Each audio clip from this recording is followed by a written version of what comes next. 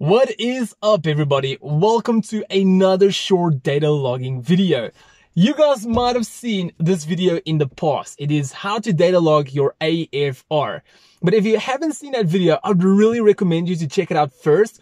The problem I had was there was a bust at the end. I actually had to make some compromises to actually record the screen, and we lost a load of data because of it. So there's actually another way we can actually analyze the data properly instead of just recording the screen, and that is what I'll be sharing with you. So if you haven't watched that video yet and you've got a bunch of questions to ask, I'll probably answer all your questions in that video. So first, go check out that video. Probably going to be this corner. I'll drop the card for you. I think I've already dropped it. Just make sure you go check it out. I'll drop it also in the description for you guys. And then once the data has been analyzed, or you're about to analyze it, you already got the data with VCDS, that is where you want to watch this video and see what you can do differently to analyze the data properly. So we're going to do our AFR. We're going to do the dyno run now. So with the AFR, we obviously going to use Lambda. So your 14.7 AFR is equal to 1 Lambda. The less the number goes, the richer you're running.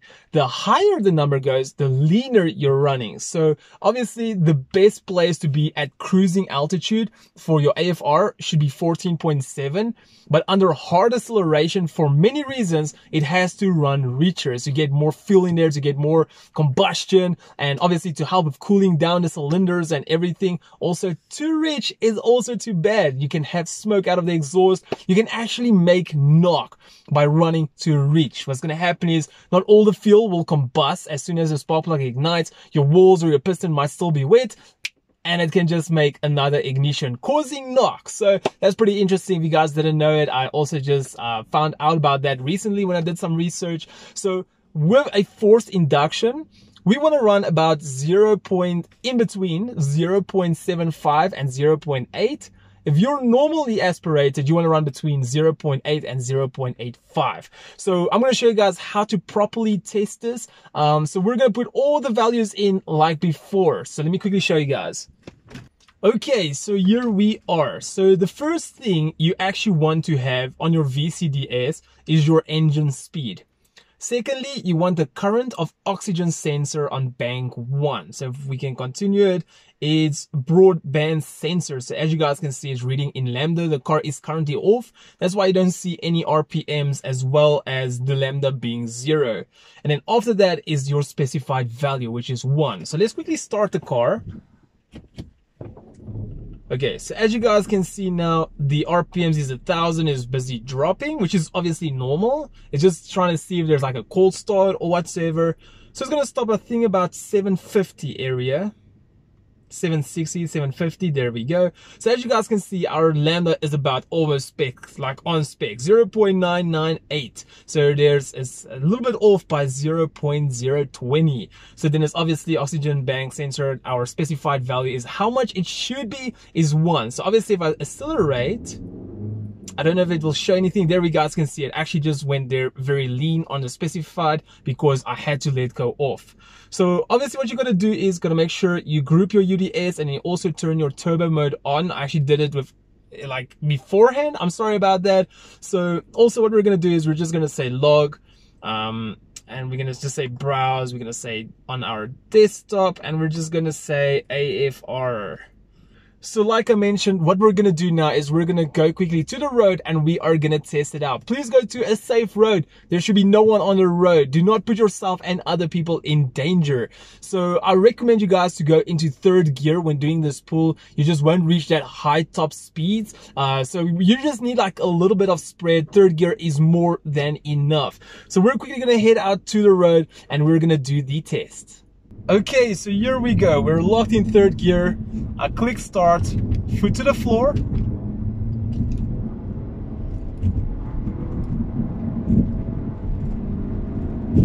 And the car shifted. Don't worry, that is just a speed alarm. It's always so that I know that I should never cross that speed. Okay, so we did our test. We're gonna say stop. We're gonna quickly head home and I'm gonna show you guys the new way you can actually analyze it. We are currently back home and we are going to analyze our data. So you guys are probably thinking now, what the heck am I doing in Excel? So how can I explain it? The datazap.me technically takes the Excel spreadsheet and elapses it into like a graph. So what we're going to do is we're just going to skip the graph, unfortunately, and we are going to check out. So what we're going to do is we're going to say open.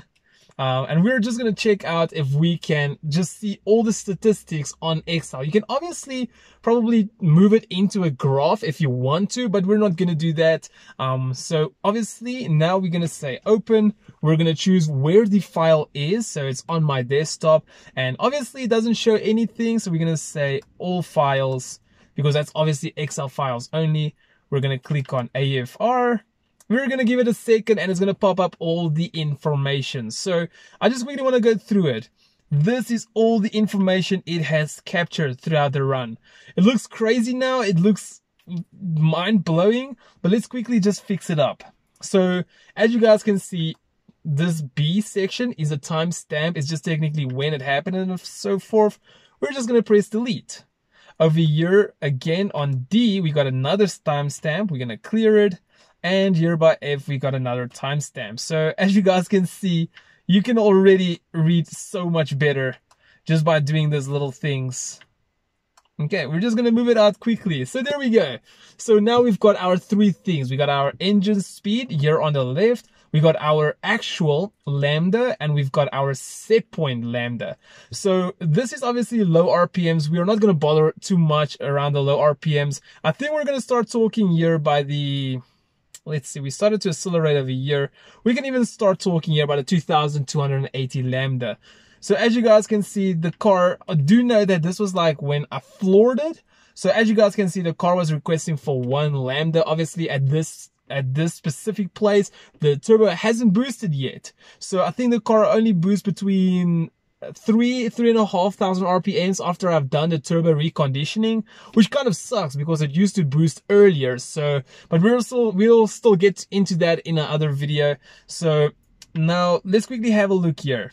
We're asking for 1, and here it's showing 0.926. So it's, oh, oopsie. It's still in range. It's not too bad, but it would have been nicer if it was a little bit better. So we're quickly going to go down, and as you guys can see, I would say about here is when the turbo boosted, because you can actually see the numbers are starting to fluctuate. So it's starting to like compromise for the turbo kicking in. So here for 3000 RPMs, we got 0.956 and it's asking for 0.98. And that's fantastic. Like the closer you are, the better it is. So now you guys are probably asking or thinking to yourself, how do I know if it's too much or too little? Remember, if your numbers is out by far, it could mean several things. It could mean that maybe you've got a bad fuel pump, bad high pressure fuel pump, you got an injector staying open or injector not opening fully or not spraying correctly or whatever the case is. So it can just totally mess up your Lambda. All right. So if we quickly continue looking over here, oh yeah, just to answer your question quick, by how much difference should you start to worry? I would say, even if, let's say like a 0. Okay, let's say for example, this 1 is what we're asking for, right? 0.994 is very, very close. Maybe if it was about 0.9, I would start like worry a little bit. Like that is where you'd say that something is not 100% as it should be, but it can happen that at certain times it injects a bit more fuel, it does correction, because it does happen. So whenever, let's say it's bad, and it's bad by 100, 0.100, and then you go to the next one, it's also 0.100, 0.1, 0.1, continuing, then it's something really bad. So, but if it's in a close range, I would say you don't want to see too much fluctuation, about 0.05. That's like set point, if I can call it like that. There is no right, there is no wrong. To be spot on your specified value is what you want, but it's just, that's the perfect world. So let's quickly continue. We're asking for 936. We got 919, 917, 934. So what we actually initially want to see is, I'm just going to basically focus more on this G graph for now. So for turbo cars that force induction cars, it includes obviously supercharged cars, such as mine is turbocharged. You want to see about 0.75 to 0.8. So that would be the that would be like the ideal thing to see once you floor your car. So obviously we know that the turbo kicks in at about 3,000 RPMs. And as you guys can see, we're still asking for like 1 Lambda nearly, okay, 0.93 Lambda. It's still a lot for specifically at this stage. So obviously you can see it's decreasing. Here it actually increased a bit. This could also be because of ignition retardation. Do not forget that. So 0.9, 0.9, 0.9, 0.9. Oh my gosh. And here we can see we're going into the 0.8. So we are getting there. For normal aspirated cars, you want to see between 0.8 and 0.85. Once again, I just want to clear out to you guys that if your graph is looking like, well, your info is looking like mine, it doesn't necessarily mean it's wrong. It could be right. It could be for fuel consumption, reliability purposes and that. Obviously seeing 0.75 to 0.8 is going full out. That is like drag spec and all of that kind of things. So even seeing this is not bad. It's just for reliability purposes as well. So if we continue going down, we can see the 0.8. And if I go over here, we can see 0.876 and the car is asking for 0.897. So quick terms, how much is that? That's about 0.020. So that's not too bad. That's like in the 50 spec range. So we're going to go down, keep on going down. Here's a 0.825 at 5,000 RPMs. Here you can obviously see 0.819. We're asking for 0.825. We're like spot on. This is actually like a really good graph. Also, I want to actually explain to you guys why you're seeing the number is dropping the higher the RPMs goes. I will explain that to you now. So if we look over here, here is 0.819, 825. If we continue going down, let's see. Here we reach 6,000 RPMs. And here you guys can see it shifted. The car automatically shifted at 6,300, which is a little bit more than usual, much more. Usually the car shifts at 6,010, 6,050. It fluctuates sometimes, but this time it shifted a bit later. As you guys can see, as soon as it shifted, it's obviously pulling out the fuel. And then what happens is your car is running leaner. So as you guys can see, I would say the least we had was a 0.8035. I think this at 6,300 RPMs was the richest we have ran. And then obviously looking here, we got a 0.827 Lambda. This could be because of just when it was about to shift. As you guys can see, from this timestamp to this timestamp, the RPMs is the same. So it could have been that it already started to lift off. If we look in front of it, here we can see our actual Lambda was 0.792, this is like the range that you want to see your car running is between 0.75 and 0.8 if you're forced induction. Okay, so let's quickly talk about why is the car becoming richer and richer as you progress with your run. So what happens is if you're driving at a low RPM rate, obviously you need to know that heat is being made by combustion as well as like movement and friction and everything. So the slower your RPMs is, the lower it is, the slower everything is and that. So the car doesn't generate so much heat.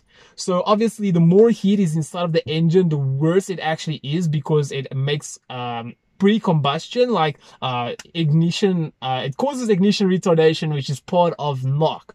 So obviously the more your car increases its RPMs, the more fuel you actually got to inject to keep the temperature inside of your combustion chamber low. So that is why you guys are seeing a constant increase in richness. So obviously if I could have believed if this car just had to carry on 7,000, 8,000 RPMs, we'll just get richer and richer and richer. Once again, running too rich is also bad. It's bad for your catalytic converter, it's bad for fuel consumption, it's bad for the atmosphere. There is a lot of reasons why it can be bad. Like I mentioned earlier, it can also be very, very bad because if, let's say your spark plug ignites and it doesn't burn all the fuel in the combustion chamber, what will happen is some of the fuel will remain on the piston's wall, like on the sleeve wall, on your piston itself, and it can actually ignite because it's already got fuel in it. It's ready, it just needs heat, it just needs that perfect timing, and it can make knock. Okay, so there we go. That is an easy way how you guys can analyze your Lambda. And as you guys can see here, these numbers are just bonkers, because obviously what happens, you lift your foot up from your pedal, your acceleration pedal, which means there's no more fuel igniting in it. So obviously your sensor will read only oxygen, because it's just going to be oxygen traveling through your engine, no fuel at all, and that is why it increases. So you'll see, I think 15.9 or something, here we go, 15.9998. That is like the highest your sensor will read. That is its range. It's in a certain range. Above it won't read. Below a certain point, it won't read. I'm not sure how much it is. I don't want to lie to you. But anyway, okay, so this video has been very, very long, but I do hope that it was really informative. Please let me know what you guys think of this video in the comments. Any feedback, whatever you guys are experiencing, what you're seeing, if you have got any questions, do let me know. I'm not an expert, but I'm trying to share all the information I've gathered through all the things that I'm trying to learn and experience, and etc. and etc. So thank you so much for watching. If you did enjoy this video, please make sure to support it by giving a big like. And then if you want to see any similar video, hit any icon on the screen. If you'd love to support the channel, especially if you're new, hit the logo at the bottom right corner to subscribe. And then I'll see all of you legends in my next video. But for now, peace out.